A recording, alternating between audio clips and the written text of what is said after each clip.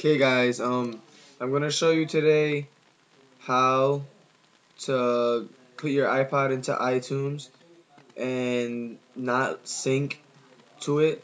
And so in this case you wouldn't delete any of your music, videos, apps, anything of that sort. When you connect your iPod, the first thing you do is you're gonna click here.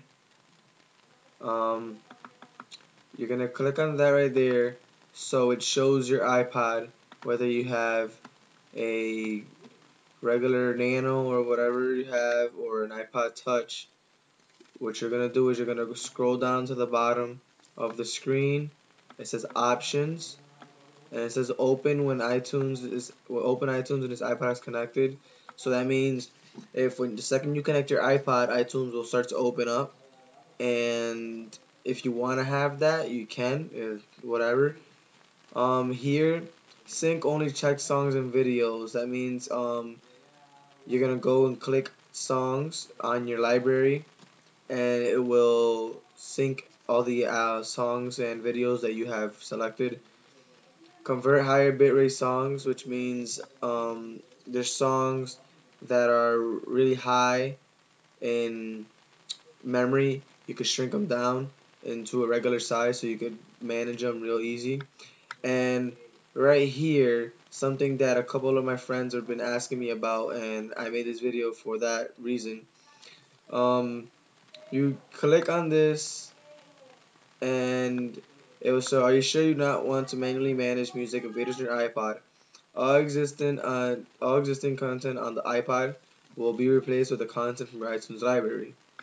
So that means when you connect, it'll automatically try to sync your library onto it. So you can just click on manually manage and music and videos. And lastly, let's say you want to restore your iPod. You want to have an iPod backup, so if anything happens, you have everything back. So you're gonna click here and enter a password to protect your iPod backup file. So let's just make a file. So the password, and so if I want to back up, hopefully it will bring in all my apps and music that I had on my iPod beforehand. Um, After that, it's gonna say backing up Kevin. Estimated time remaining. It's not gonna take that long, depending on your internet speed. Or I don't even think you need internet to do this, but according to your computer screen and your computer itself, it should take a little while.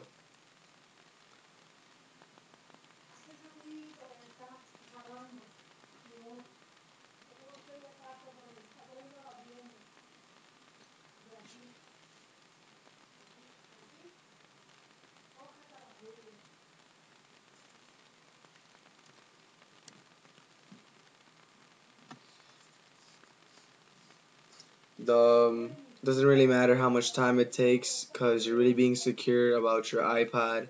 People who really care about their iPod should really do this stuff to keep it in check and not have any problems if they jailbreak or add a thing to it.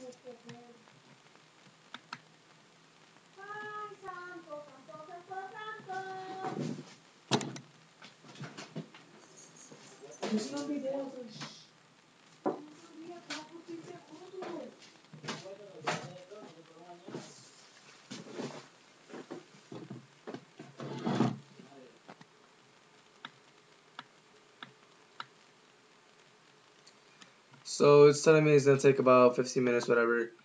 It's only because my computer's running a lot of programs right now, so it's gonna take a while. Um, so that's it right there for the iPod manually managing music and videos. This is Kevin, King Omar 767 signing out.